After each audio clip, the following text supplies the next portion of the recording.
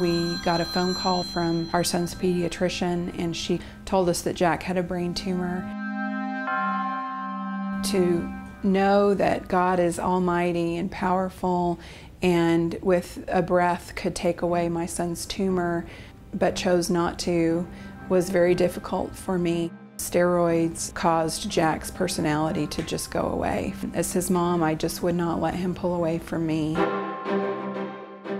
Just as I would not allow Jack to disengage with me, Christ does not allow us to disengage with him. Jesus Christ is my hope for life. Without Christ, I am nothing, and my real hope comes from sharing Christ's love with others, because it will never end. It'll be eternal with Christ. HopeForLife.org, from your friends at Herald of Truth Ministries and your local Churches of Christ.